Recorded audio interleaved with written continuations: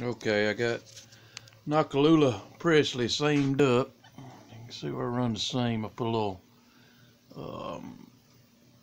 drywall mud around to help seal up some of the cracks on the seam. That's one seam. Then I got a seam right here above this crooked root coming out, and then inside of it, right there. Same on this side. Seam right there. Let's see. There's the inside. There's the plug for the drain.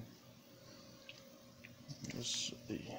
There's another seam where we got the drywall mud help sealing it up. It's gonna be a pretty neat little piece, I think. There's a gap on this seam here where I didn't seal it in. I'll skin it like a deer.